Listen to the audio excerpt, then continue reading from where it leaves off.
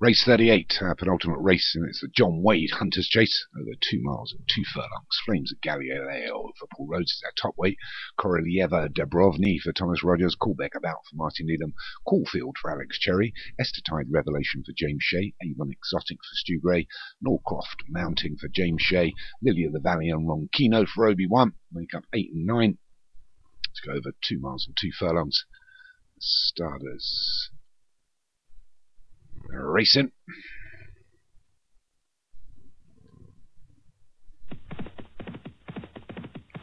Waiting for it to settle down as the rain comes down. They all get over the first, and over a couple of stickier jumps towards the rear. Kino nearly jumped into the back of, I think, Coolbeck About. It's Lily of the Valley taking a keen hold. Nobody wants to take this up. Flames of Galileo on his inside. Finally calm down as we get to the second. The leaders are all over it. Everybody jumps out particularly well, so it's Lily of the Valley that's going to lead us from the Flames of Galileo. Out wide is Caulfield. And Green Silks Abound of Norcroft Mountain.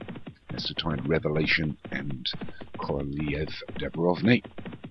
And then out wide is Coolbeck About. And Kino and Avon Exotic together. So Lily of the Valley takes the third, jumps it well. Couple of mistakes towards the rear.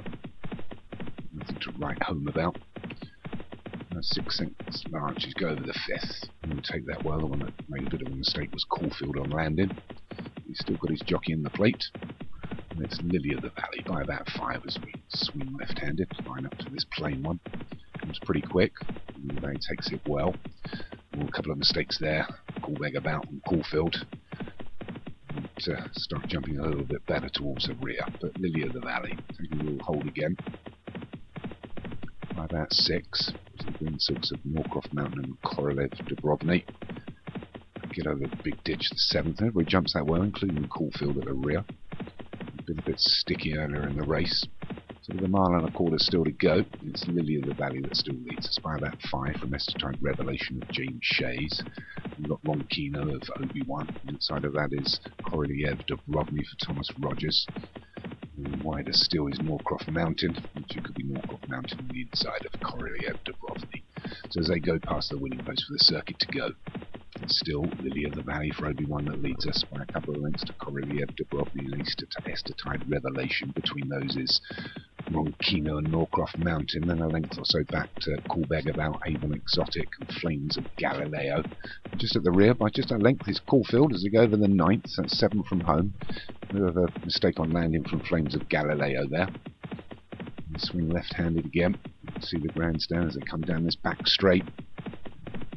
And it's Lily of the Valley, 6 to jump by about 3 to Koroliev Dubrovny and Estertide Revelation. Koroliev Dubrovny got over that one really well, jumps himself almost alongside Lily of the Valley. That's being pushed along now as we come down inside the 6th. Coming out of the pack is Norcroft Mountain, so they go over the 11th. A bad mistake there by Flames of Galileo. Loses all momentum and shuffles back. Avon Exotic starting to move up on the outside, so it's Lily of the Valley that still leads us as we come down to 5 furlongs from home. They get over the 12th. They'll take it well, and it's Lily of the Valley from Avon Exotic out wide in second. Up against the fences, Estertide Revelation moving really well now is Caulfield of Alex Cherry on the 13th. They're all over that, running also well now is Coolbeck About, but they're still got to catch this leader, Lily of the Valley from Caulfield, Avon Exotic, Norcroft Mountain, Coolbeck About as they swing again left-handed. Lily of the Valley approaches the 14th, 3 from home, and it's Caulfield that jumps himself into the lead though, so it's Caulfield from Lily of the Valley, Avon Exotic and Norcroft Mountain.